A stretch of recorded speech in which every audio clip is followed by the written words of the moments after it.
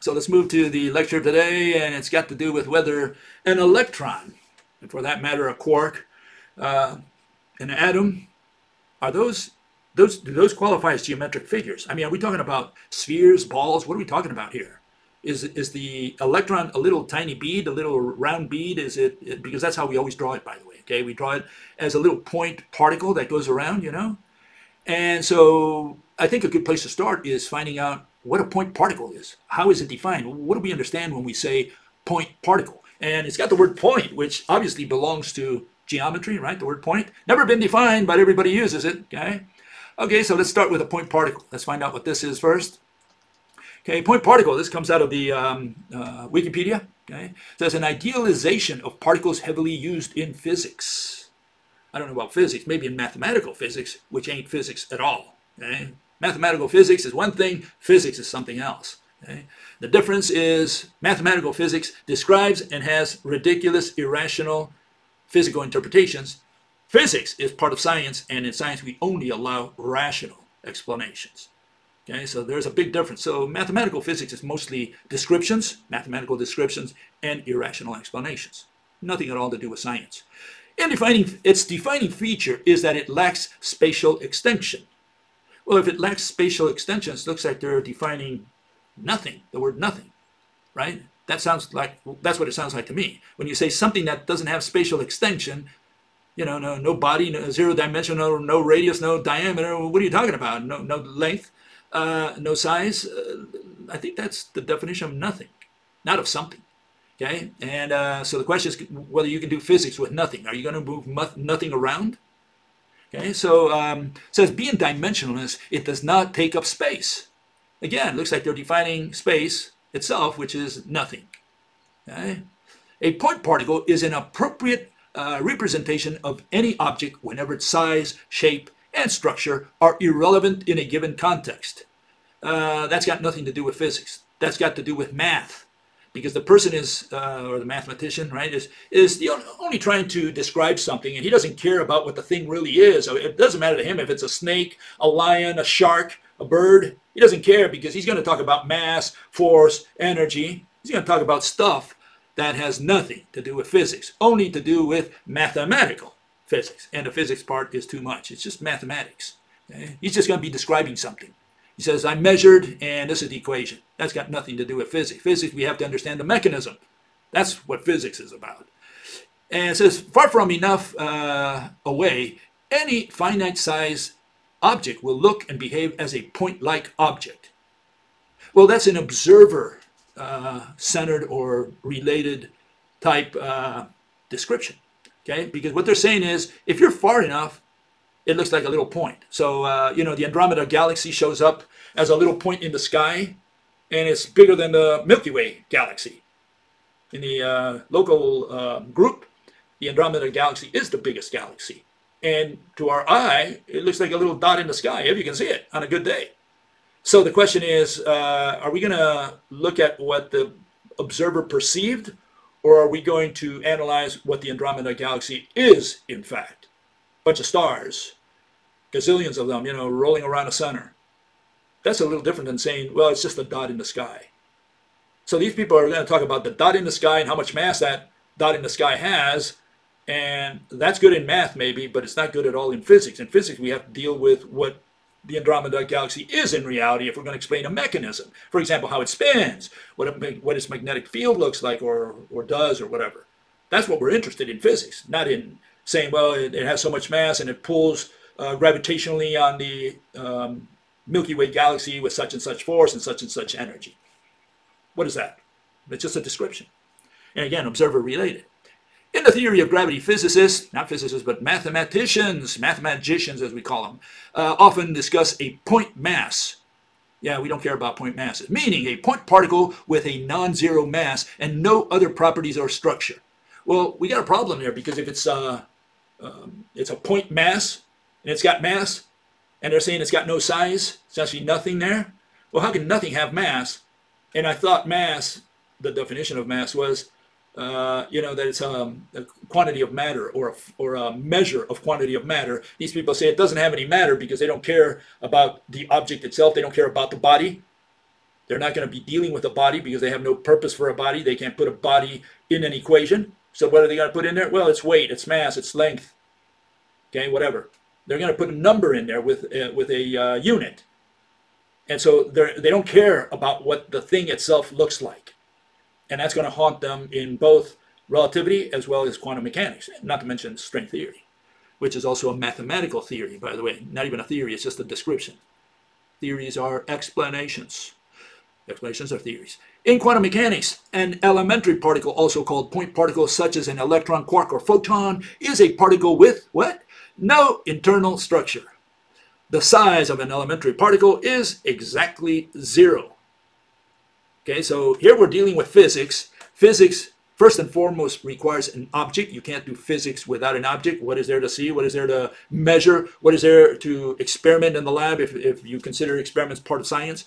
What are we going to do with a zero-dimensional nothing? So no, that's not true for physics. In physics, we need an object. That's the first rule of physics. These people are doing physics without objects. That's the problem. Okay, and yeah, we have a little bit of problem with that when people start doing physics without something, without a thing in front of you. Okay, so what the mathematicians have invented, okay, is this thing called infinitesimal. Infinitesimal. And what is infinitesimal? Well, as you can see, it's a mathematical notion. Okay, and they apply it to size as well. The farther you go, the smaller Andromeda gets. The farther you go, the ant gets smaller, and so on down the line. You know, you want to see your pen look like a little dot? No problem. Just put it out in the horizon in the distance, and your pen will look infinitesimally. Okay, infinitesimal. So it says infinitesimals, or infinitesimal numbers, right? What are we talking about? Math, right? Quantities that are closer to 0 than any other standard real number, but are not 0.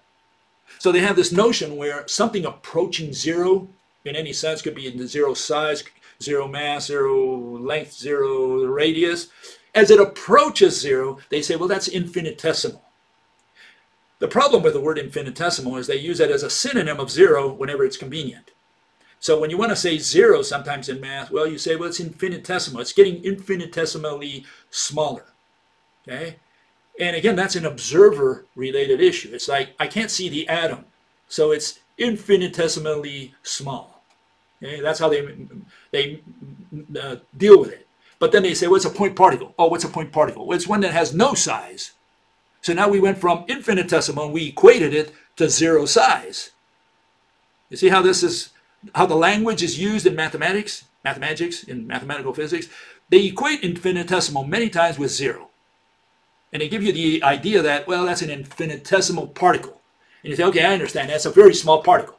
But then they jump the river and they go on the other side and they say, well, it's a point particle. Oh, what's a point particle? Is it an infinitesimally small particle? No, it's a 0 size particle. No volume, no nothing, except mass, charge, and all the other good stuff. Okay, because the body is not important for a mathematician. Okay, and there's another version: incalculably, exceedingly, and immeasurably minute, vanishingly small. Okay, so those are the notions people have with this strange word called infinitesimal. And parallel to that, I mean, where did they get all this stuff, or how are they using this? Well, here you see how calculus developed, essentially. Okay, and it has to do with this notion of the limit. Okay. That they've created in mathematics. It's you could say it's the foundation of calculus. It's the value that a function approaches as the input approaches some value. Okay, and so as x approaches 0, what happens to f of x, the function of x? That's essentially what it's all about. And this is what they turn into this infinitesimal thing. Okay, because they're not concerned again about structure or body or things. They're just concerned about doing calculations, and that's how particles became infinitesimally small, meaning point particles, meaning 0 size. Okay, so what particles do we have? Well, we have these electrons, and they are point particles. They're considered to be point particles. In other words, 0 size. Why? Because they're not going to take the size or the diameter or the radius of the electron into consideration, or if it's got constituents, something smaller than that comprises the electron. Okay. That's not the only one. You have the gluons, you have the quarks. They're all point particles. They're all 0 size particles. Why? Because they can't see them. And so they say, well, they're there. We don't know their size. We don't know their diameter. We don't know what they're made out of. And he just called those point particles or elementary particles or fundamental particles. These are the words that they use. What are they referring to? Infinitesimal particle, meaning zero-size particles whenever it's convenient, whenever it's useful.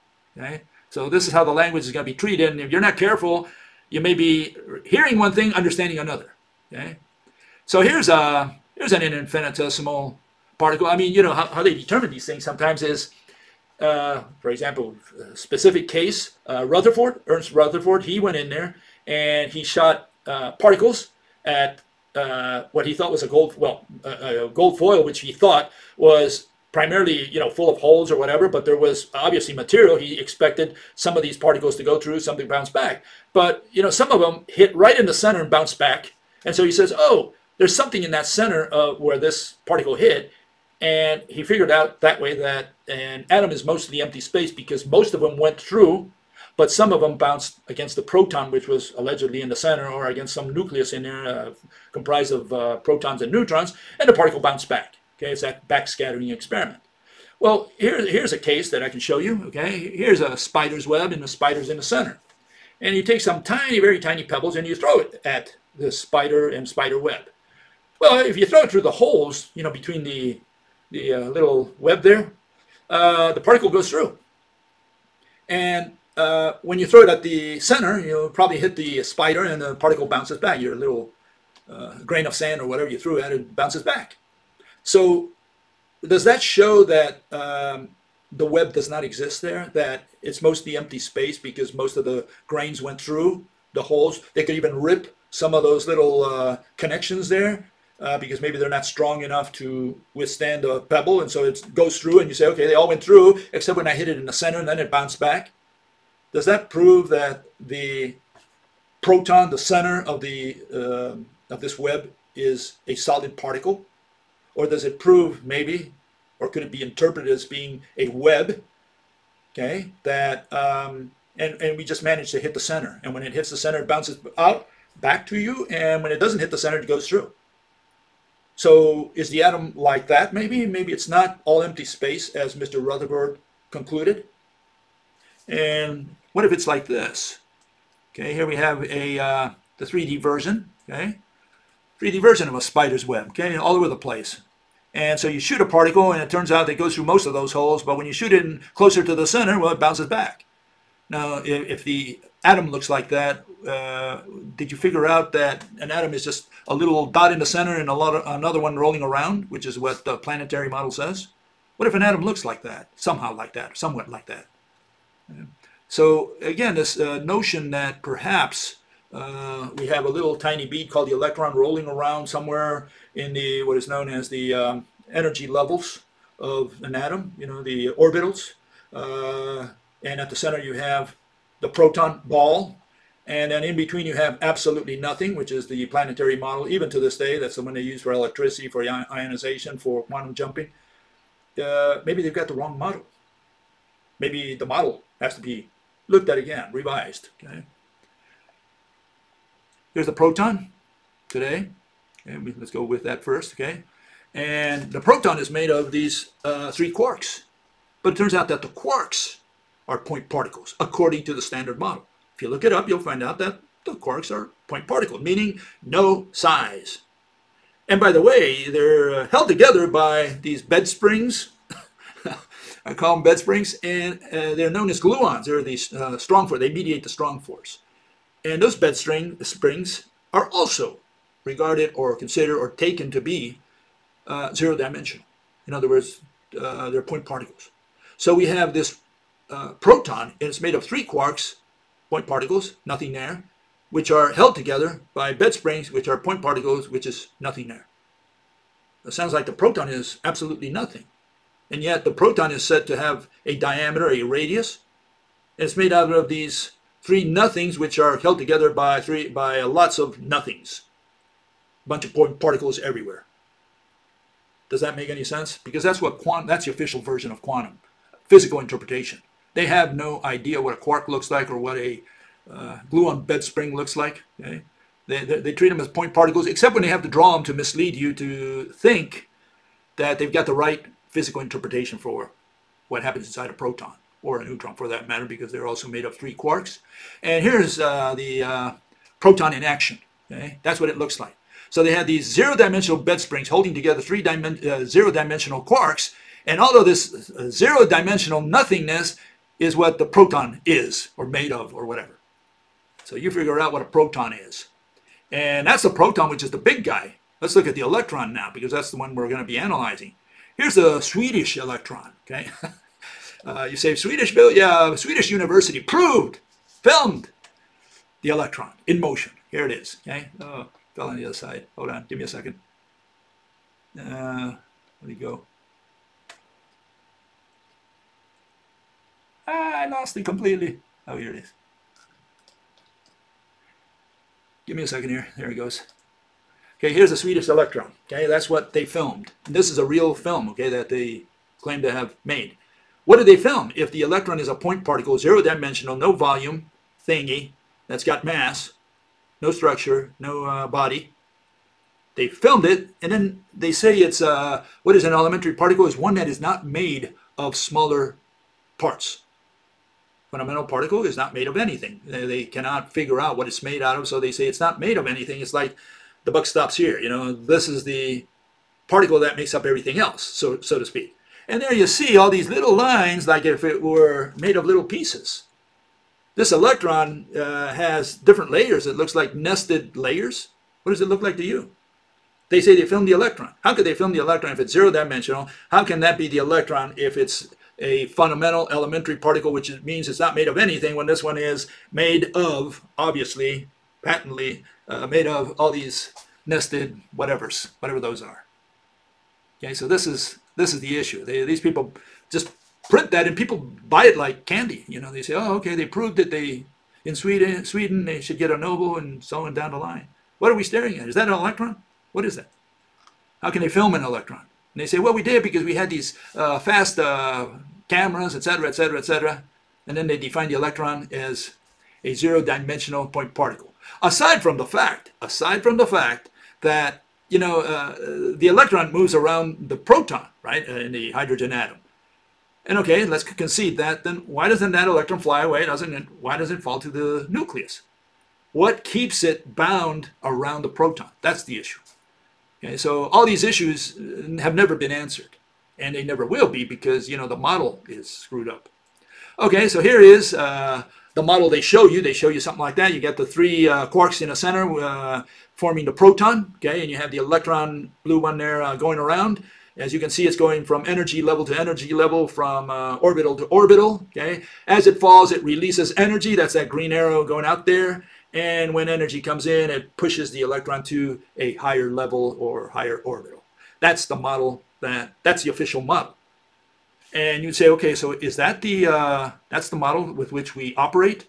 Well, the problem is that if all these are zero-dimensional, this is what the model looks like. And I'm being kind with a proton, because there should be a proton there if it's made out of zero-dimensional particles. And the electron, you know, I don't know where that went, because it's zero-dimensional. We have a zero-dimensional nothing orbiting at different orbitals, which are concepts, a particle in the center, which is made of nothing. We have 3 nothings, known as quarks, and they're held together by 3 nothings, or many nothings, known as gluons. That's the quantum atom. That's the official quantum atom. Okay, so what should we conclude? Well, is the electron a geometric figure? Does it qualify as a, I don't know, a sphere, a circle, maybe a cube? I don't know. I mean, let's find out. These are the conclusions. Okay? The quantum electron does not qualify as a geometric figure, okay, under any definition. Okay, we have the Euclidean definition. He defined a figure as that which has a boundary, and boundary is that which is the border of a figure. So he had a circular definition, but electron doesn't fit either of those 2 descriptions. Okay, the electron fails the C-touch definition of figure of mathematical physics. That's the one mathematical physics operates by. That's the one they use. That an object is that which you can see or touch. You can't see the electron, you can't touch it, especially a zero-dimensional one, so it fails that definition as well.